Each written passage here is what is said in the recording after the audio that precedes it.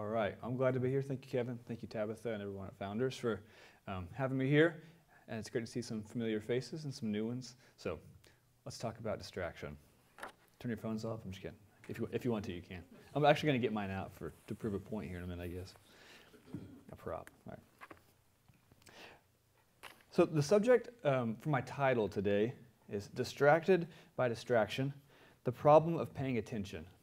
And it examines some important and complex issues that I've noticed in my teaching, studying, working at 3 universities, and now in my role as an associate director at the Austin Institute for the Study of Family and Culture. So at the Austin Institute, you might know, we think through philosophical and cultural questions and find avenues for sharing our research and holding important conversations. And what I will talk about today stems from what I see and others have seen as a crisis of attention. So after the talk today, we'll have some conversations and open it up to all of you and think about your own experiences. So most of what I'm about to share is what we might call common sense.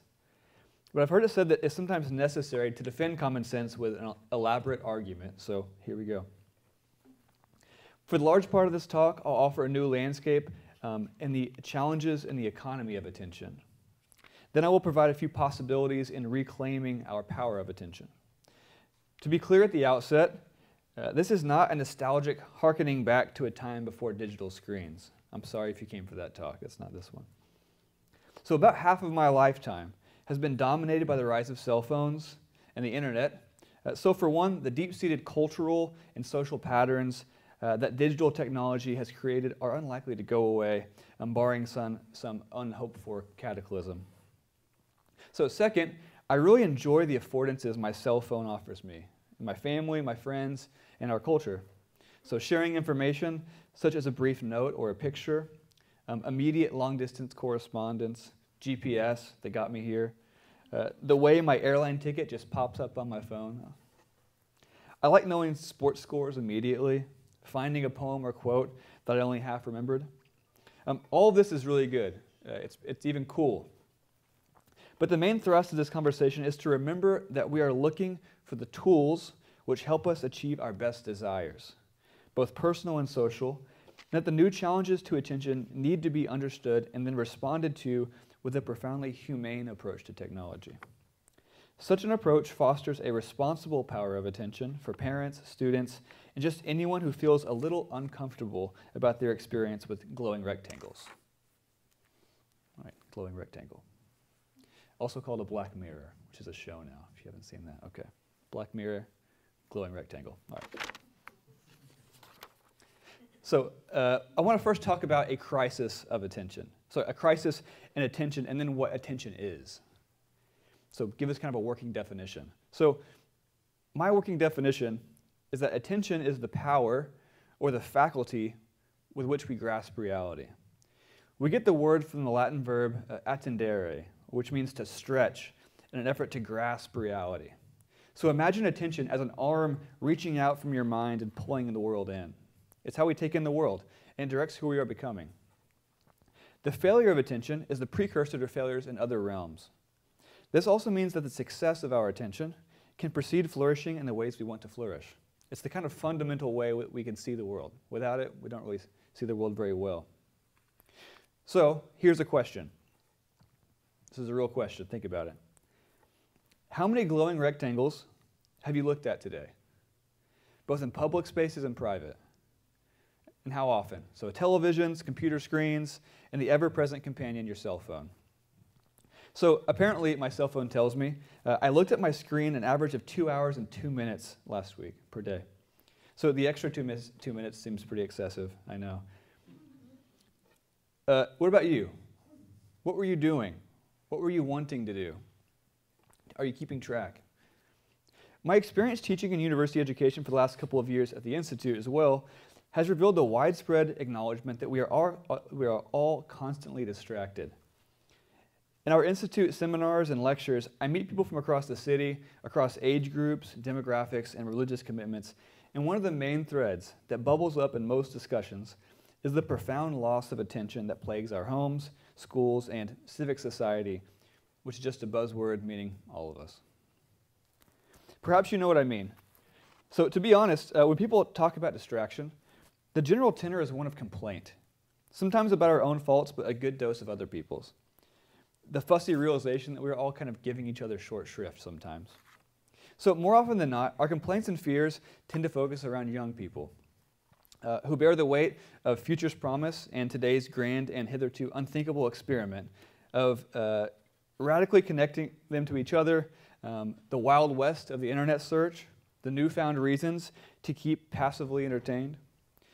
But in reality, young people take their cues, inheriting not only the devices, but the virtues and vices of parents and educators.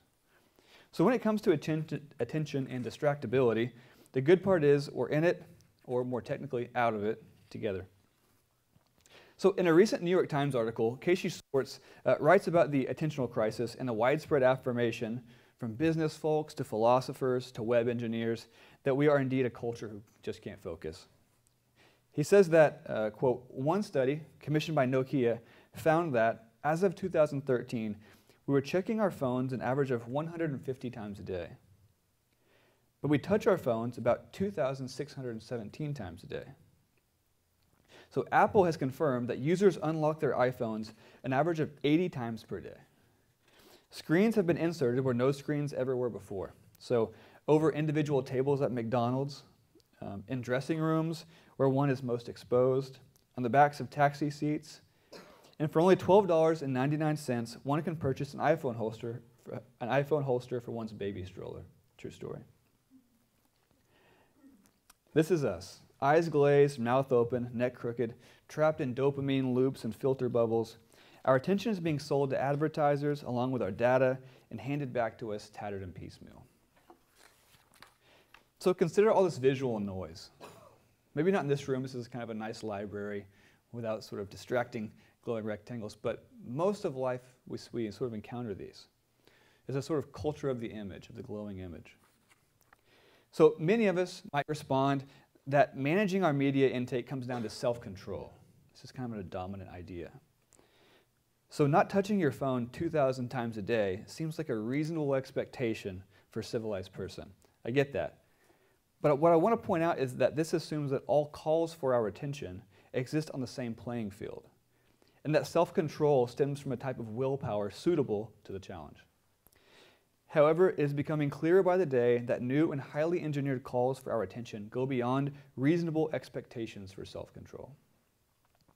One common misconception is that our various technologies serve as equal avenues for achieving desired ends.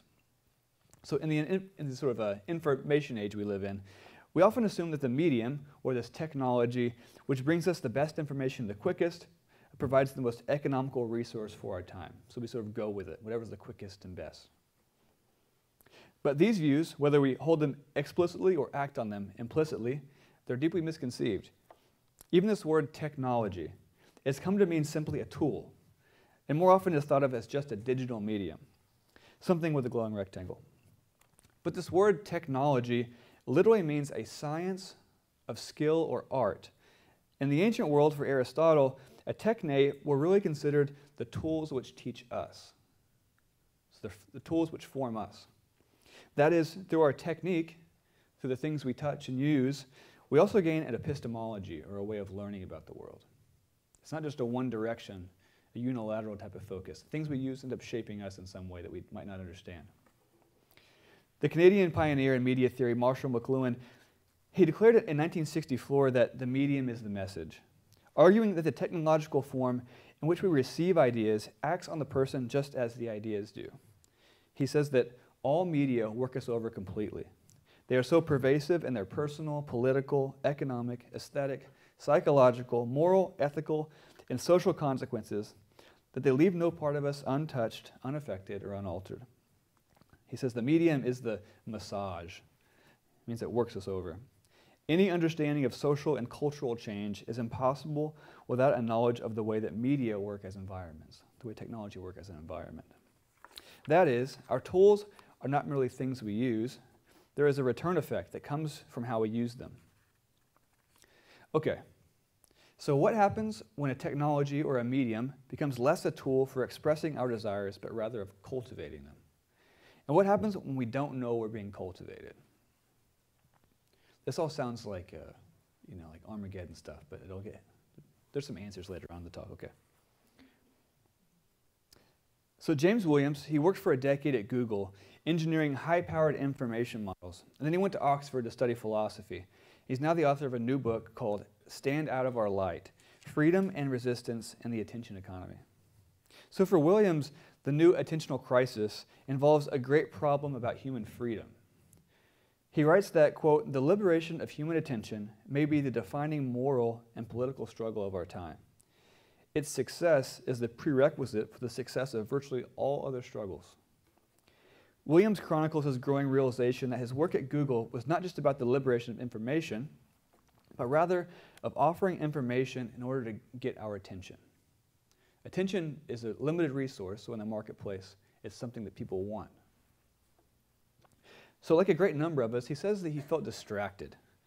He writes this, but it was more than just distraction. This was some new mode of deep distraction I didn't have words for. Something was shifting on a level deeper than mere annoyance. It felt like something disintegrating, decohering, as though the floor was crumbling under my feet and my body was just beginning to realize it was falling. I felt the story of my life being compromised in some fuzzy way I couldn't articulate. The matter of my world seemed to be sublimating into thin air. So this feeling of losing control, of doing something you didn't want to do, might be common to you.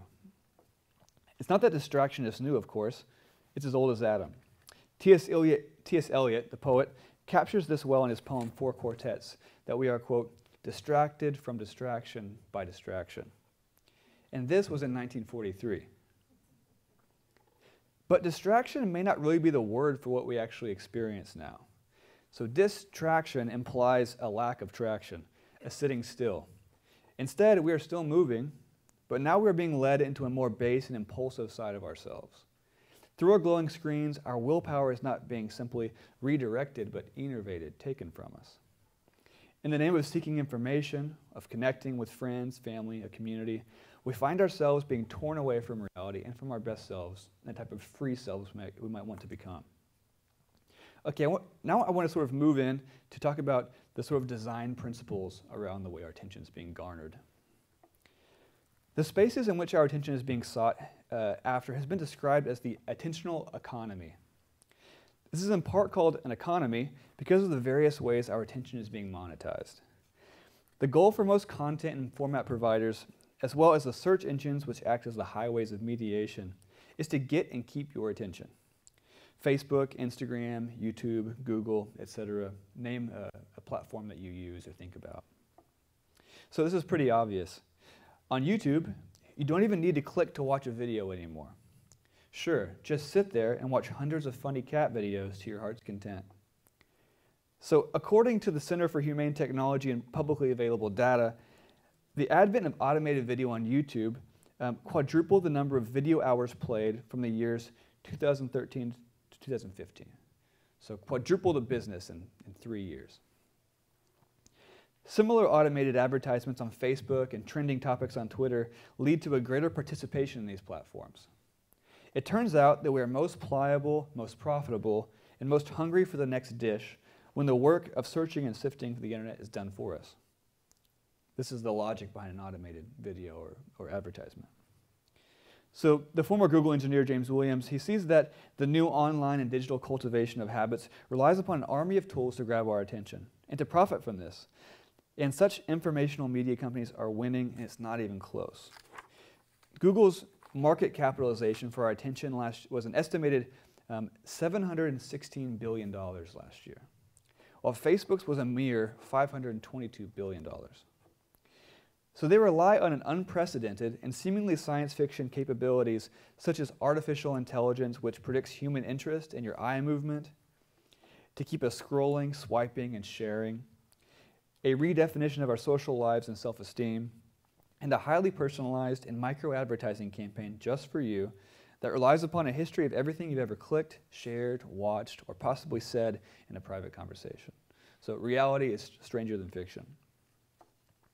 The philosopher Matthew Crawford, he contends that the type of mental engineering on electronic devices corresponds to the type of food engineering that happened earlier in the 20th century. Like the hyper-palatable cheeseburger or potato chip that was developed by manipulating ideal levels of fat, sugar, and salt, we now experience irresistible, hyperpalatable mental stimuli that we are simply not well made to ignore. He says that, quote, distractibility might be regarded as the mental equivalent of obesity. The palatability of certain kinds of mental stimulation seems to be hardwired, just as our taste for sugar, fat, and salt is. When we inhabit a highly engineered environment, the natural world begins to seem bland and tasteless, like broccoli compared with Cheetos. Stimulation begets a need for more stimulation. Without it, one feels antsy, unsettled, hungry almost. In the electronic world, which is more and more often what people experience, we become types of pliable consumers, more fragile, more self-absorbed, and more desiring of manufactured experiences. Simply put, it's just easier to be on a glowing rectangle than to be with other people sometimes. So much of what we consider our common culture is changing radically at this level of attention, how we are stretching our minds to grasp reality and take it in. But there's reasonable evidence to believe that such changes in attention cause and not just correlate to real changes in our views of the person and society. In a recent book by the psychologist Jean Twenge, offers evidence that our virtual lives lead to failures in attention and new kinds of isolation.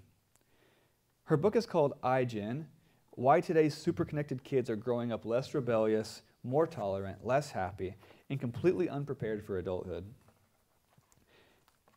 Twenge looks at what she calls the I generation, so those born between 1995, the year the internet was commercialized, and 2012, the year in which for the first time a majority of Americans owned a smartphone, or a phone that could access the internet. So Twenge's careful analysis of national survey data, checked against previous decades and generations, reveals that this generation, more connected than ever, is lonelier than any generation before on record. As the internet puts down deeper and deeper roots into our lives, it alters our development in some way. Twenge sees that the lives of teens, and the rest of us, may never be the same again. iGens are more likely to spend more time online than with their friends, more emotionally insecure and depressed, more suicidal than ever, less religious and less spiritual, more concerned with safety, more indefinite about gender, sex, and marriage, and less politically committed. By and large, they are simply more disconnected, distracted, and distanced from others. Some of these statistics are stunning, and you can check the book out. A national survey Twenge records across the last 30 years shows that in just 4 years, 31% more 8th and 10th graders felt lonely in 2015 than in 2011, along with 22% more 12th graders. Statistically, this is a monumental shift in reported loneliness. It's the same questions asked to the same students over time. Twenge wonders if there's simply a broad malaise or sadness washing over young people, and that loneliness might be across different kinds of activities. After accounting for different types of leisure and connectivity between in-person and electronic communications, she writes, the results could not be clearer. Teens who spend more time on screen activities are more likely to be unhappy, and those who spend more time on non-screen activities are more likely to be happy. There's not a single exception. All screen activities are linked to less happiness, and all non-screen activities are linked to more happiness. So she digs in, goes further. She says, if you were going to give advice for a happy life, it would be straightforward. Put down the phone, turn off the computer or iPad, and do something, anything that does not involve a screen. If you're doing the math, that means that the first iGeners are now 23 years old and most likely in the workplace, in this room. They should not feel picked on here since the same traits are increasingly common among all ages. In fact, it's most likely that the young are simply taking their cues and enabled by adults.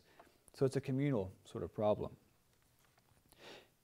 Matthew Crawford argues in his book, The World Beyond Your Head, that the design principles that I've mentioned before, which lead to weaker powers of attention and passive engagement with the world, actually develop a type of attentional, what he calls autism.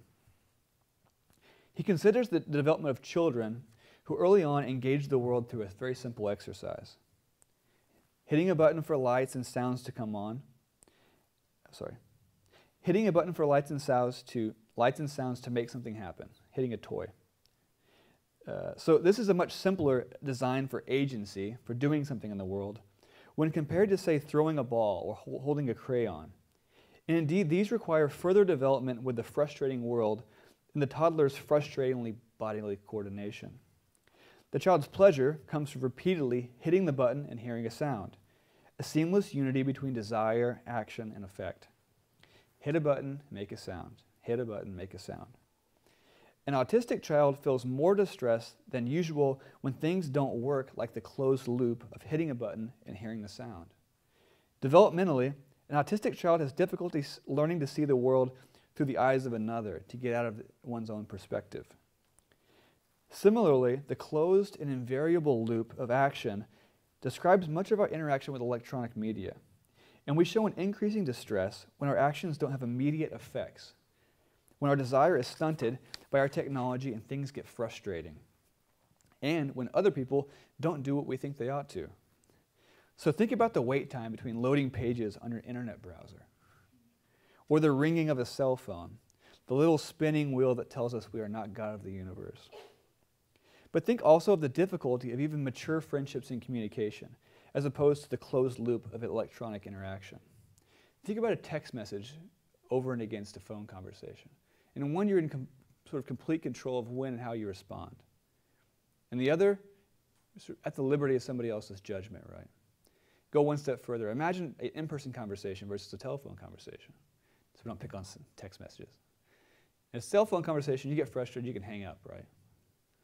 Well, it's different than walking out of a room. It takes kind of a bigger life choice. So there's different sort of degrees of manipulation of the world that you sort of gain with the more digital interface. Okay. So Crawford says that part of this autism is the inability to see one another in a relationship, to put oneself into the place of another, to cultivate empathy. At the root, the problem is that we are increasingly unable not just to look inward, but look into the eyes of another, to attend or stretch ourselves into thinking of life through another's eyes. So locked into our glowing worlds, we've forgotten the light of day and the brilliance of other persons. Okay, now you're thoroughly depressed, and so I wanted to lay out some of the landscape of the attentional economy, some of the problems that maybe you don't know about, and if you already knew about them, there's kind of a refresher. So I want to sort of move in now to offering some suggestions or tips. More suggestions than tips. So as I see it, some of these challenges to our attention foster lives that are more lonely, more confused, more passive, and more disconnected. So therein lies the opportunity to foster more intelligent, intentional ways to use our tools, not be used by our tools, and to furthermore recover some experiences with the tangible world and with other people. So the ways that I'll sort of offer, the suggestions will be kind of a range of things, more than just hiding phones from your students or from your children. Okay. So I want to offer a few ways to respond to our attentional crisis. One is to understand the technical landscape. Two, to cultivate a deep work philosophy. Three, to develop a craft or a skill. And the fourth is to reclaim conversation. So understand the technical landscape, cultivate deep work philosophy, develop a craft or skill, and then reclaim conversation. I'll move through these now. Okay. So my first challenge to you is to first understand the technical challenges to attention. And your very presence here suggests to me that you've already begun this process or you're further along than I am. One succinctly helpful website for understanding these challenges is that of the Center for Humane Technology. It's a collaboration of former Google and Facebook engineers paired up with social theorists and philosophers. So it's called the Center for Humane Technology. On that website, they've gathered a short list called the Ledger of Harms, which has some new attentional mechanisms that you might find helpful. Another way they are helpful is showing that sometimes we may not be able to go cold turkey on digital media.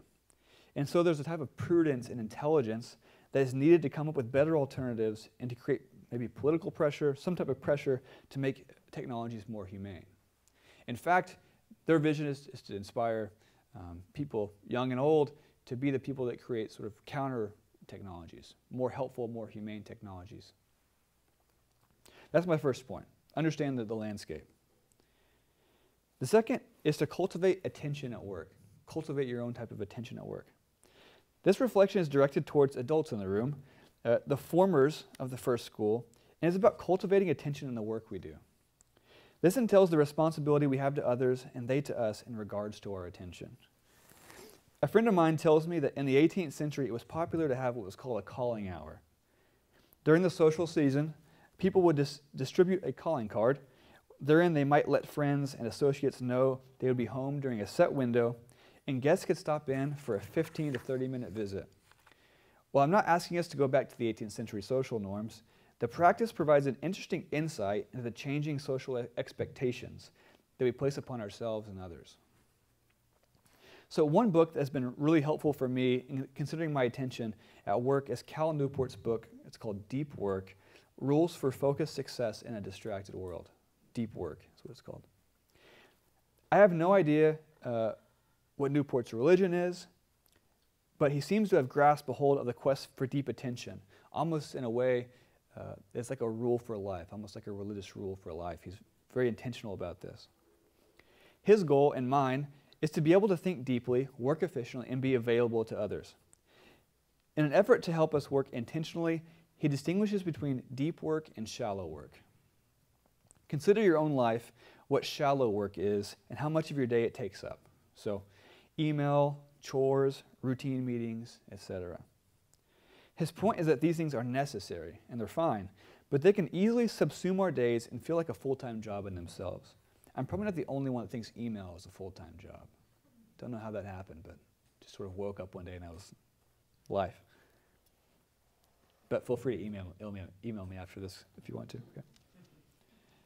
So furthermore, they're often accompanied by some of the distractions I've talked about so far, such as the multiple browsers pulled up next to an email, so having Facebook, Instagram, the news, or something entertaining pulled up next to things that you're doing. Newport offers some very practical advice on how to drain the shallows, so we might go deeper, and I think it jives really well with our notion of sort of creating new expectations of conversation. First, you must decide on a deep work philosophy, a rhythm of your work. For me, this has changed over the years to adapt to new demands. As a student and teacher, I remember something of a monastic discipline, where I'd go off grid for hours at a time. I didn't have text messages, so people would just call me when they needed to. I would hide my phone for hours, for half a day, a whole day sometimes. But now, I have to structure in 15 or 30 minutes to craft emails, update a web page, or settle in for a conference call. So these are scheduled internet blocks that are breaks from focused concentration. If we don't intend on a deep work philosophy, we'll be subject to the intentions of others who want to cultivate our attention. If we're not intentional, other people will be intentional for us. So in my work at the Institute, we champion real-life conversations, lectures and seminars, and meeting over food. We realize that more and more folks tend to live their lives online or in isolation rather than unfold a topic with other people. We try to reach UT students who are so often trapped into polarized views on one subject or another that actual conversation and friendship has something of a moderating effect on them. Part of doing good for these students is basically saying, just chill out, have some coffee, take some time. But we also see people from across the spectrum, such as yourselves, so working professionals, homeschooling mothers, educators, etc. One of our goals is to open people up to questions, to comments, and the presence of others in our local community to heal what is broken in these relationships. So let us think specifically about the work we do and ways to better structure our attention. Perhaps like your work, my work at the Institute entails complex obligations on my time. At one level, it is highly embodied. I get to meet folks like you across the city. On the other hand, I run our website, and I send a lot of emails, and some are quite complicated and time-intensive. Perhaps like yours, if I let it, my paid work can take up more time than I want it to. Conversely, and perhaps like yours, I can now easily let in various competitions for my work, a text or phone call to family or friends, an interesting article or video. The temptations to daydream and procrastinate have always been present in work. So let us think of intentional ways to structure our days, to make ourselves present to others and they to us. Is something like the 18th century calling hour a possibility for us? That we select a certain time of day that we make calls and texts? What would it cost us and what would we gain? Okay, moving on. My third suggestion on how to develop attention is a supremely practical and pedagogical, but also hopefully enjoyable one in the long run. One real response to a highly mediated world is to develop a skill or a craft. In fact, try to fix things that are broken or to make something new, to come into contact with the messy reality of the material world. This is for yourselves, for your children, for those you teach. The elusive draw of glowing screens is the frictionless world that the internet and electronic media seem to offer us. But these do not stage the kinds of interactions with the world which actually make us deeply human, I would say. The philosopher and motorcycle mechanic Matthew Crawford offers a compelling history instead of responses to this attention I've been exploring. He contends that our more pliable digital interfaces, the rectangles, make us not only more self-absorbed, but basically narcissists. As opposed to the types of frictionless interactions with screens, where we easily control a world flowing from Amazon purchase to set my alarm, checking scores, dropping in and out of conversations with ease, the moral significance of work that grapples with material things may lie in the simple fact that such things lie outside of ourselves. A washing machine, for example, surely exists to serve our needs, but in contending with one that is broken, you have to ask what it needs. At such a moment, technology is no longer a means by which our mastery of the world is extended, but an affront to our usual self-absorption. So I used to work as an oil field mechanic for 2 years while I was a student at a community college. I would fix these big, large pipe spinners and mud pumps. And I recognized that fixing things differs greatly than the philosophical life. So the life of a student, the life of a teacher. Both of these are difficult and necessary. But I also come from a long line of piddlers. In growing up, my dad was always fixing something, from cars to HVAC, branching out into taxidermy and then to carpentry. And I find these attentive actions to be deeply sane responses to digital life, to get ones out of one's own mind. What we are doing in our homes and schools that foster engagement with tangible, frustrating objects and tasks, what are we doing?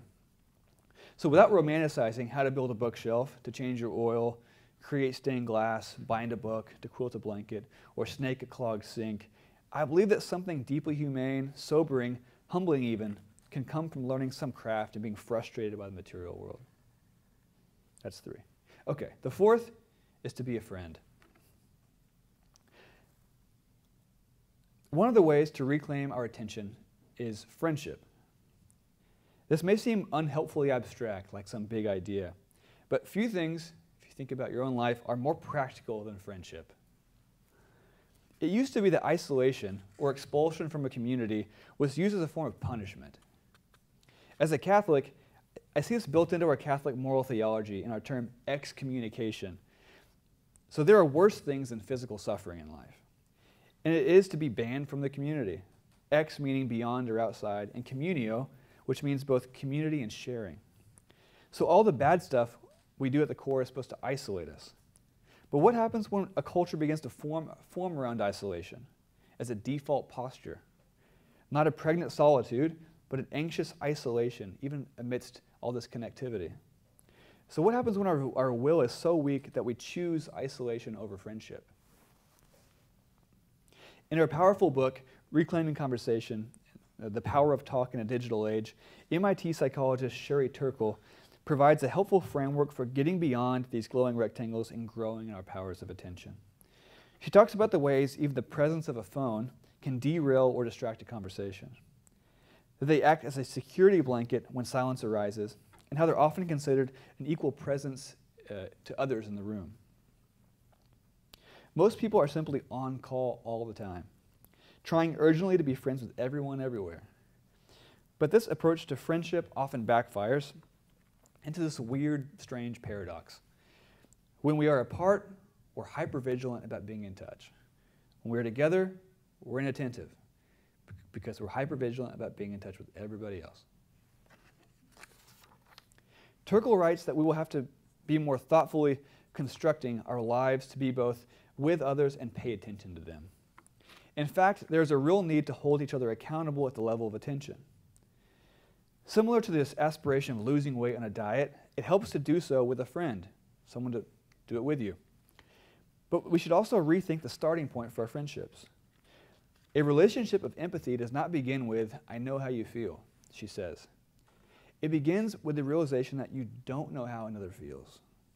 Empathy requires time and emotional discipline. What would a culture of presence and friendship look like? So let's think about this carefully, friendship, as an antidote to isolation.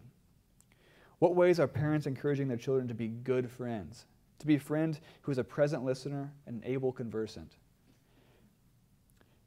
There is no magic spell by which friendship can be sparked, of course, and indeed much of real friendship is something of a mystery. But the emotional disciplines of conversation are being cultivated all the time. So how can we resurrect these in our homes, communities, and ourselves? Okay, in conclusion, and at a basic level, we operate according to what might be called a hierarchy of loves in our lives.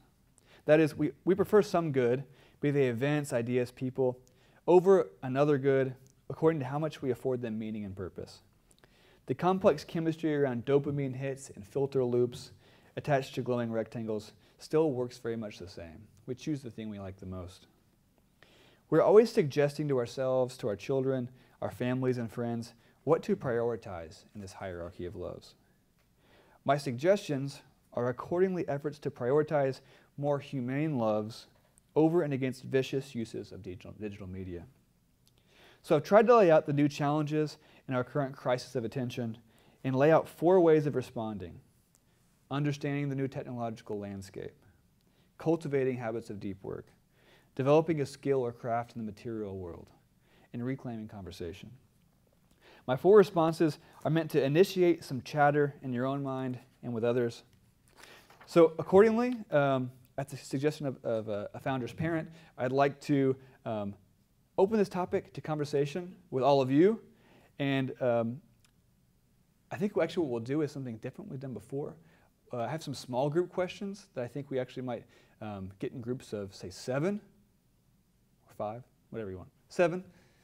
And we'll spend a little bit of time with these questions, and then we'll go to a sort of larger group Q&A, and we'll open it up to everybody else. So we'll do a group Q&A, see what bubbles up, and then bring that conversation to the group, if that sounds okay.